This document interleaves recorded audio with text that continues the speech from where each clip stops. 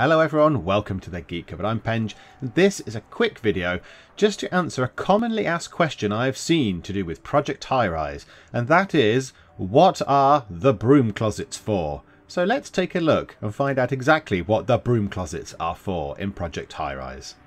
Okay, so I've loaded up a basic tower here, nothing very exciting. A few offices, a few shops, little things at the bottom.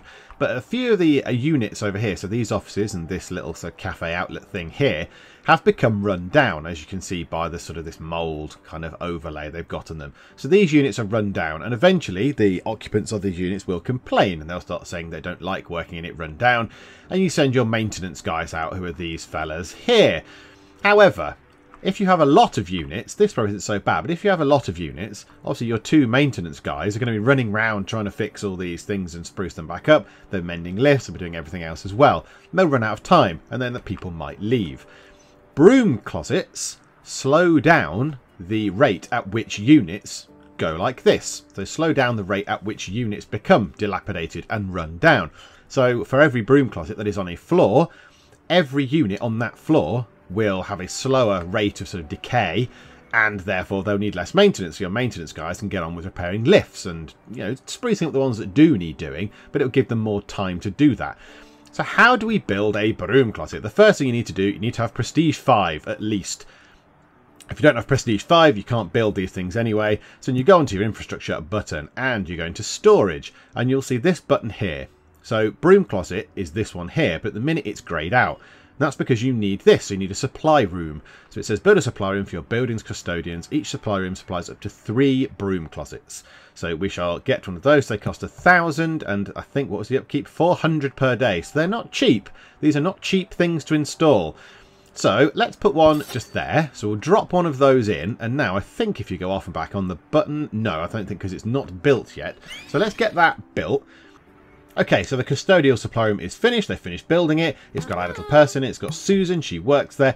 But at the minute, it doesn't do anything. But now, if you go onto your infrastructure button and storage, you can't build another custodial supply room until you've got 8 prestige. And I believe that goes up every 3. So I think it's then 11 and then 14 and 17 and so on. But for each custodial supply room you do have, you can build 3 broom closets. So nothing is having any effect at the minute because there aren't any broom closets in place. But we will be able to place one now. We can place 3, in fact. So the best thing to do now is to determine where your heaviest foot traffic is, because the more foot traffic that goes through your units, the more run down they get. So ideally you want to work out where the most people are going, because that's going to cause the most dilapidation of your floors. So I think we shall click here and we shall put one of them on the ground floor, because a lot of people will come to the ground floor. One of them on that floor, because it's got the restaurants and shops and such like on it. And then I think we might as well put one on here as well, because that floor also looks a bit run down as well. Don't quite know why. I don't imagine that gets any more foot traffic, but there we go. So, right, we shall wait for those to be built. They need power and water. So it depends how you've built your tower. I put them next to here this time round, next to the water closet, so that I don't have to drag water across the whole length of the floor just to supply a closet on the very end of the building. It depends how you've built your tower, but as long as they've got electricity and water, they will work. So let's plumb them in and let's see what happens. Okay, so the 3 broom closets are complete. There we go. And they've each got a broom or a mop possibly in them, and a little cleaner thing and a sink and all that kind of jazz. Essentially, they're just a little cupboard for the cleaners to go into, I think, and tidy their stuff up. And down here in the custodial supply room, you will see that there are 3 mops with buckets or brooms, possibly, to reflect that you have now built 3 of these. So this custodial supply room is now full. There are no more available broom closets that you can apply to this particular room. So that's that maxed out. And now the 3 floors with those broom closets on will degrade slower. So the degradation of these offices on this floor, all the shops and bits and bobs on this floor, and the shops and the restaurant, whatever, on this floor, will degrade slower. It doesn't, however, repair the damage that's already done. You still need to send your guys out to repair these units, because they are still run down. It doesn't clean them up once they've become run down.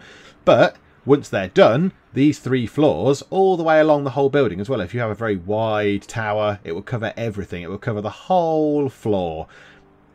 It frees up time for these guys, because those units are going to run down less.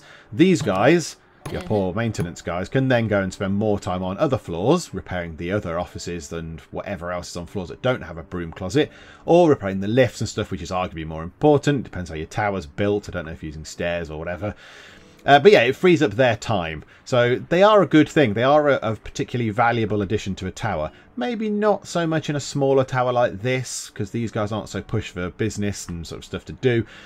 But in a bigger tower, particularly a tower with lots and lots of lifts and different lift shafts and stuff, you don't have many maintenance people. So really, the lifts go wrong quite a lot. You want your maintenance guys working on the lifts and less repairing and sort of sprucing up the offices that become run down. So in larger towers, they become particularly invaluable. So that's what broom closets do in Project Highrise. Very quick recap. Once you get to 5 prestige, you can build a custodial supply room. That lets you build 3 broom closets. Broom closets and the custodial supply room both need to be supplied with electricity and water.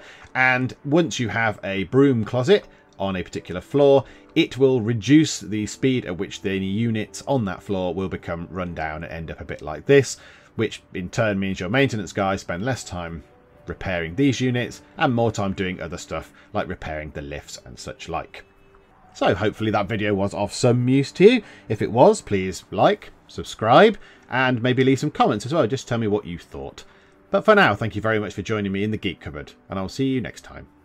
You can be the last accounting office. City tax offices. Boo, tax man. Yeah, you look busy. Is it a quiet day at Bedrock Insurance, is it? Is he going to use the stairs, or is he going to be a lazy beggar? Yeah, you lazy ass. And all the lights are on. And I noticed that everyone has left their lights on. I'm paying for this electricity, you gets.